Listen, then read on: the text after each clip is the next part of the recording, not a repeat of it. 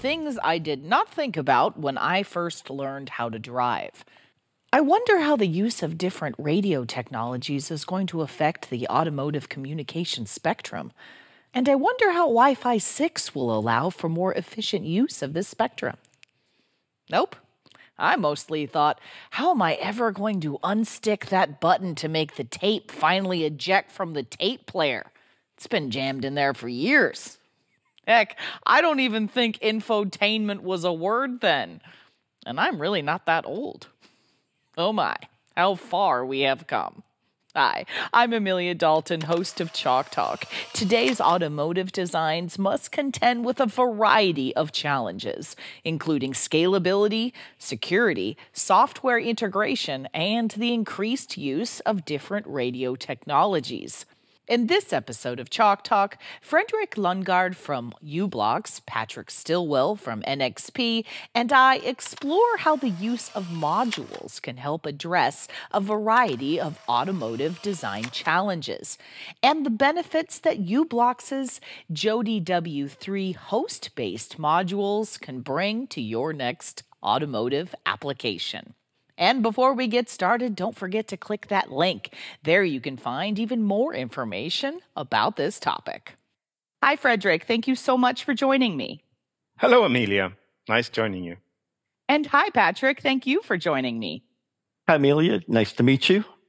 Excellent. Okay. So we're talking about telematics connectivity and how we can easily integrate infotainment today.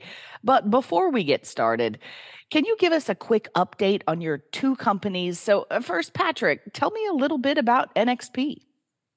Yeah, thanks, Amelia. NXP Semiconductors were located in the Netherlands with a secondary corporation, I'll call in Austin, Texas. NXP has been around for quite some time, and it's more of smarter, safer, enabling sustainable worldwide applications through innovation.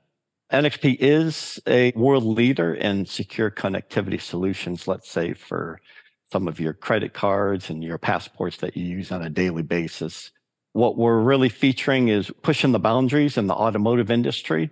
But in addition to that, other advancing technologies include some of the mobility, smart home, and smart city segments as we drive into these self-driving cars, and of course, separately on the industrial side. And so really with all that, the markets and the technological advances coming, we really have been driving for growth as we go through the years. And Fredrik, you're from u-blox, right? Can you give my audience a quick review of what u-blox is all about? Yes, sure. Thanks, Amelia. u-blox, we are a 25-year-old Swiss-based company with a head office in Zurich.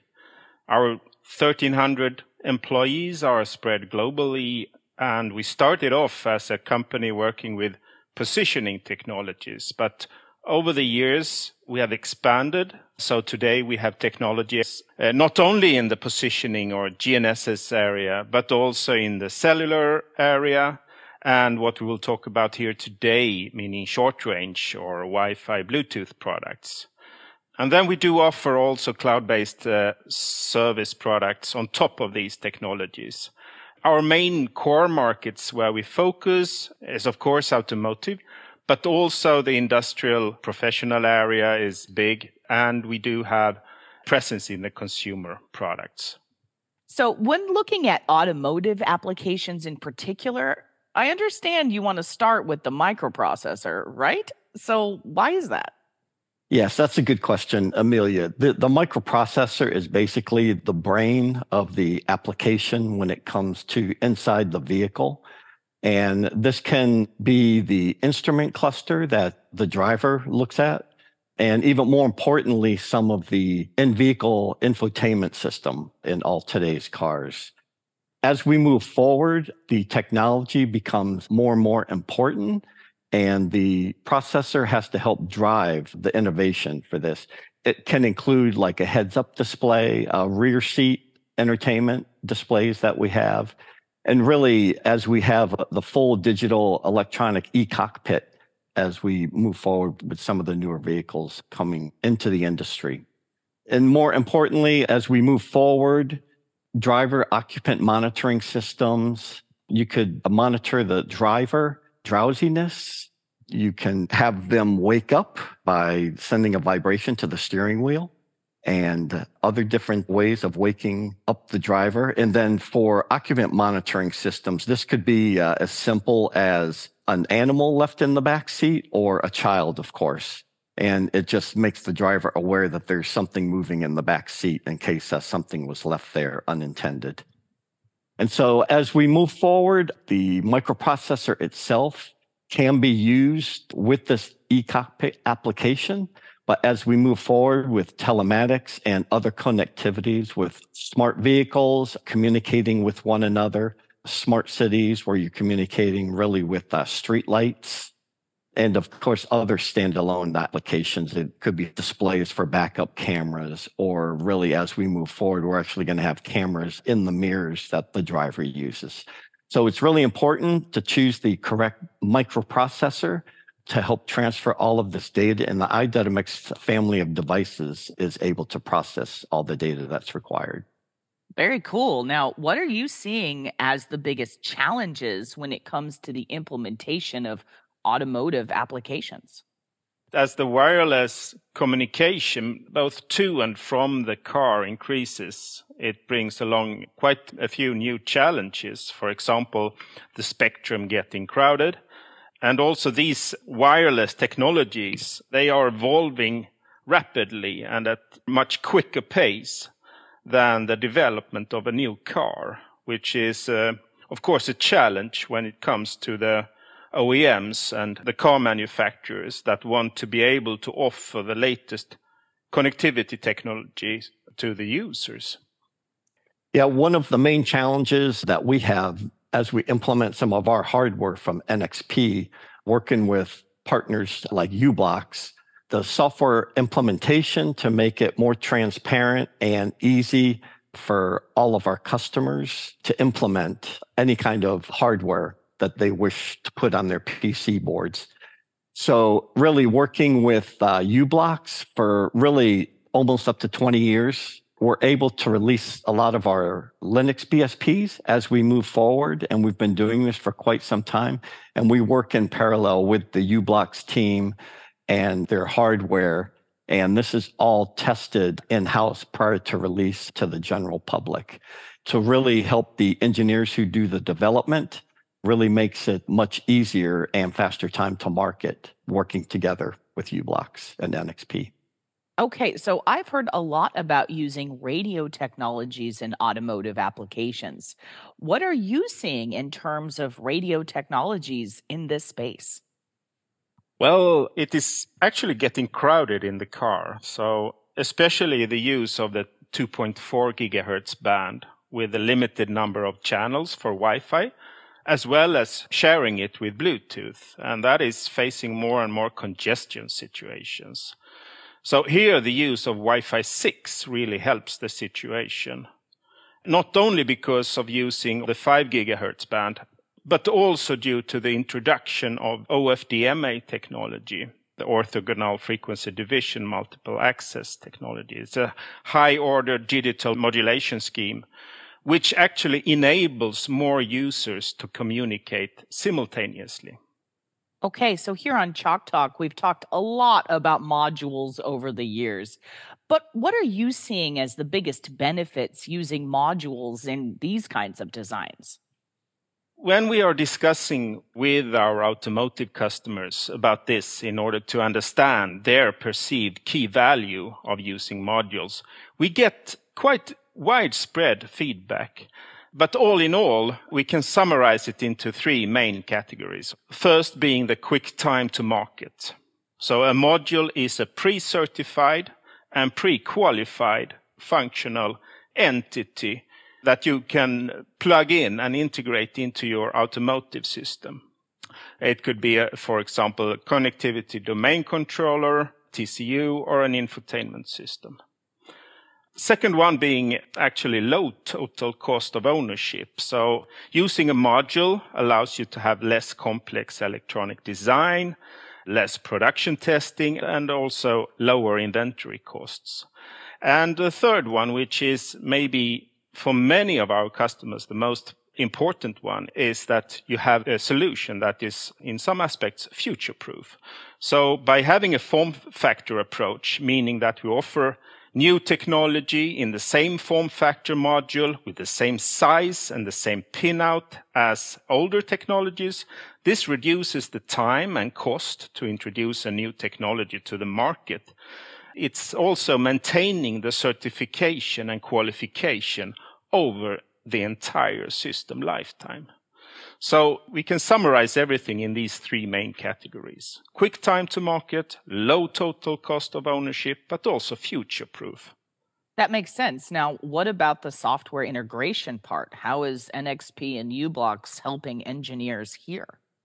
NXP, working with u-blox, we check out and validate all the software prior to release as we release them into the Android and Linux BSPs on our NXP website. So really the implementation and the challenges are limited because the hardware and the software has already been checked out. We continue to implement these drivers into our releases as we move forward, even with some of Jody family of products moving forward over the next couple of years. Okay, great. Now, there are a variety of different safety and security challenges to deal with when it comes to automotive designs, right? That's a good point, Amelia. It's really important as we move forward, really in the automotive industry specifically, when it comes to functional safety and security, and of course, reliability as we move forward. With the i.MX family of products, specifically Quad Max, Quad Plus, we have multiple cores, 4 A53s, 2 A72s. Also, we have to have the performance and the bandwidth to make sure that each customer's unique use case can be well established on the chip itself. So from a functional safety standpoint, most OEMs nowadays are requiring some ASIL B within the cab of the vehicle, which is what the i.MX 8 helps drive a lot of those displays. And so really the ASIL B implementation, we're compatible with a lot of our customers as they implement the ASIL B required by all their customers. And then secondly, as we move forward, some of our new i.MX products will have safety islands, which are isolated from the rest of the chip. And that's really what customers are looking for, is some pure isolation from both the hardware and software perspective. And then from a security side, the i.MX family is robust when it comes to the isolation of security itself. We have a separate HSM or security module on the chip, and this is isolated from all the other aspects so that the customer can securely monitor any vulnerabilities or any hackers that may try and get into the vehicle. And this just doesn't start at the end when the customer gets the product. As you can see with our product lifecycle, we begin with a secure boot and a secure storage when the customer initiates the booting process in the part. Then it comes to a key protection, both from NXP, and then customers themselves can implement key protection where they're the only ones that have the secrets to the key. So the secure debug, if they have to do some debugging on the part or on the vehicle. And then, of course, tamper detection continues to watch any kind of black hatters that try and get into your system from either a hardware aspect or maybe even software. So you monitor voltage or temperature. And then finally, before we ship any parts out to customers, we put additional manufacturing protections in the device. So it's the entire product life cycle. Customers continue to upgrade on their side from software, able to do over-the-air updates if things do change as they have vehicles in the field. And as we continue to move forward with self-driving cars and electric vehicles, there's more and more challenges that we continue to improve on as we move forward into the market. Fantastic. Now, can you give me some details about the Jody W3? I'm happy to do so. Jody W3 is the multi-radio Wi-Fi and Bluetooth module from u-blox And it's based on the NXP chipsets Q9098 or AW690, depending on which variant we are talking about. And it supports Wi-Fi 6, meaning 802.11ax technology. It brings you the higher throughput and higher efficiency. And this is due to the 1024 QAM modulation. And you get the throughput, especially when combining this together with the MIMO setup. You can have more clients, as we talked about before, due to the OFDMA technology to avoid congestion.